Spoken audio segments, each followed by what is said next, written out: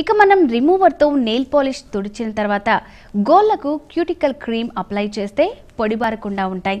మరిన్ని విషయాలు తెలుసుకునే ముందు సక్సెస్ స్టోరీ ఇప్పుడు చూద్దాం.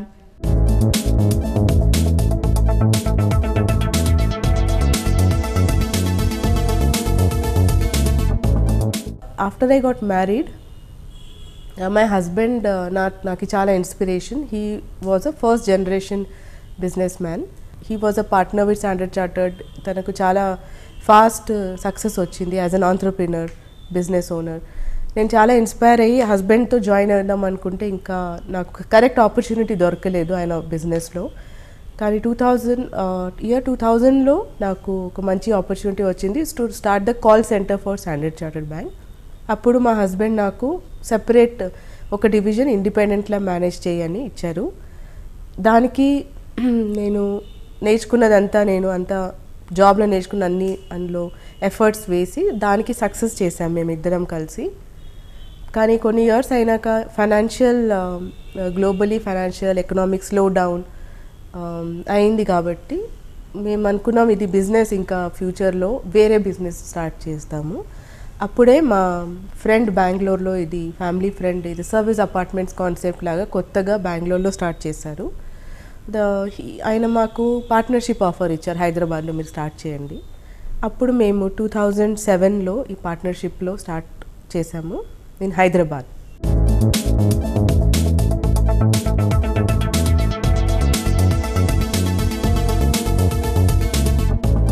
ఫర్ 2 years ఇది మంచి జరిగింది.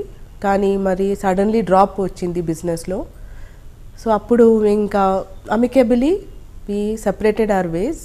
మన షేర్ మేము తీసుకొని వచ్చేసాము, వాళ్ళేమో షట్ డౌన్ చేసి వెళ్ళిపోయారు.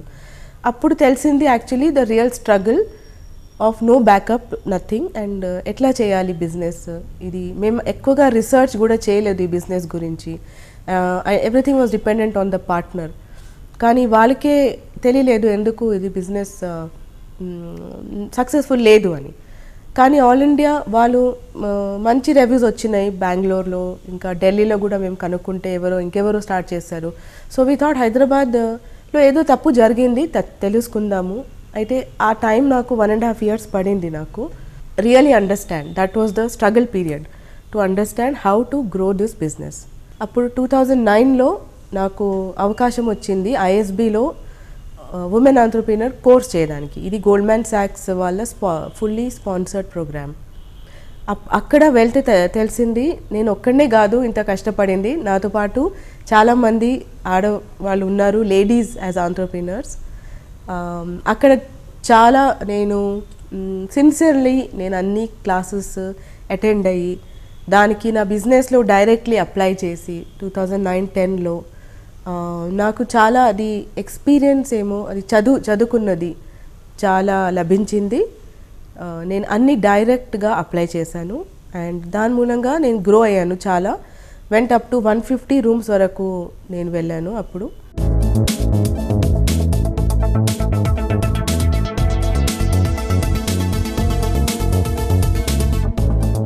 మేము హాస్పిటాలిటీ ఇండస్ట్రీలో ఉన్నాం. అయితే అక్కడ ఎక్స్పెక్టేషన్స్ గెస్ట్కి చాలా ఎక్కువ ఉంటాయి. లేదా it's a small hotel are big hotel, services చాలా ఎక్కువ ఎక్స్పెక్ట్ చేస్తారు. కానీ మేము అన్ని ఇవ్వలేము. లైక్ ఫర్ ఎగ్జాంపుల్ మాకు లాబీ ఉండదు, మాకు ఒక ఫ్యాన్సీ రెస్టారెంట్ ఉండదు, మాది కాఫీ షాప్ లాగా మాది బ్రేక్ఫాస్ట్ సర్వ్ చేస్తాము. అయితే వాళ్ళు వచ్చి ఎక్స్పెక్ట్ చేసింది ఒక లాబీ, ఒక రిసెప్షన్ ఏరియా, అట్లాంటివి లేవు. అయితే అప్పుడే వాళ్ళు కానీ మాది కాస్ట్ అడ్వాంటేజ్. మేము ఇది ఎందుకు ఇవ్వగలుగుతున్నామంటే ఇక్కడ ఒక రూమ్ హైటెక్ సిటీలో ఎవరికైనా 4,000 5,000 కన్నా తక్కువ రాదు. కానీ మా దగ్గర 1,800 నుంచి స్టార్ట్ అవుతుంది ఒక ప్రైవేట్ రూమ్. సో ఈ కాన్సెప్ట్ని కొంచెం నాకు టైం పట్టింది అందరినీ ఎక్స్ప్లెయిన్ చేయడానికి. నేను నో అని చెప్పడం నేర్చుకున్నాను. ఇది ఉండదండి, ఇది ఉంటుంది, ఇది సౌకర్యాలు ఉంటాయి, దాని మీద ఫోకస్ చేసి నేను ఇది వాళ్ళ దగ్గర వాళ్ళని కన్విన్స్ చేసి హోటల్లో మీకు ఏం ఉండదు, మీకు హోటల్లో ఒక లివింగ్ ఏరియా ఉండదు, ఒక డైనింగ్ ఏరియా ఉండదు, కిచెన్ ఉండదు, మీకు ఎట్లాంటి ఫుడ్ చేసుకోవాలంటే హోమ్ లైక్ అంబియన్స్ ఉండదు.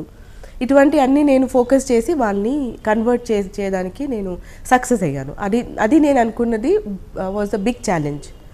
తర్వాత నాకు 1 సెంటర్ నుంచి నేను 3 సెంటర్స్ 4 సెంటర్స్ నాది బిజినెస్ ఎక్స్పాండ్ అయినప్పుడు మేనేజింగ్ ఆల్ ద 4 నాకు ఒక ఛాలెంజ్ అనిపించింది. అంటే ఎక్కడ ఏం జరుగుతుంది, ఎవరు అక్కడ చెక్ ఇన్ అవుతున్నారు అన్నీ నాకు తెలవాలంటే అప్పుడు నేను టెక్నాలజీ నాకు చాలా బెనిఫిట్ అయింది.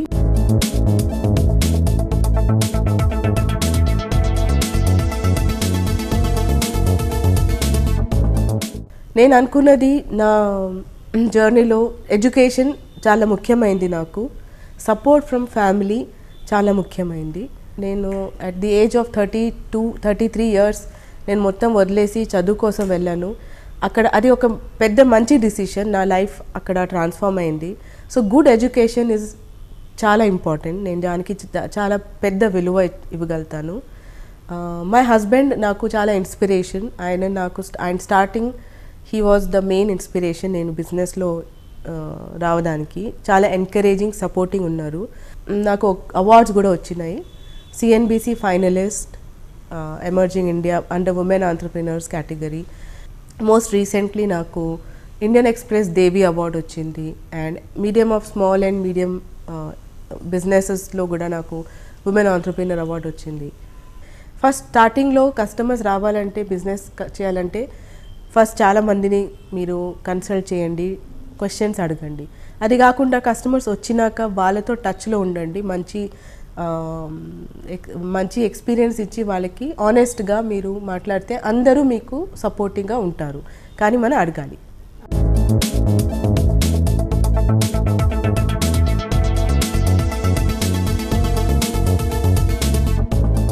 చూసారుగా సక్సెస్ స్టోరీ. ఇక నెయిల్ పాలిష్ తొలగించిన తర్వాత గోళ్లను కనీసం ఒకరోజు రంగు వేయకుండా వదిలేయాలి. అలా చేయటం వల్ల గోళ్లు త్వరగా పాడవకుండా ఉంటాయి. మరి ఇదండి ఇవాల్టి నవ్య కార్యక్రమం. మరో బ్యూటిఫుల్ ఎపిసోడ్లో మళ్ళీ కలుద్దాం. నమస్తే.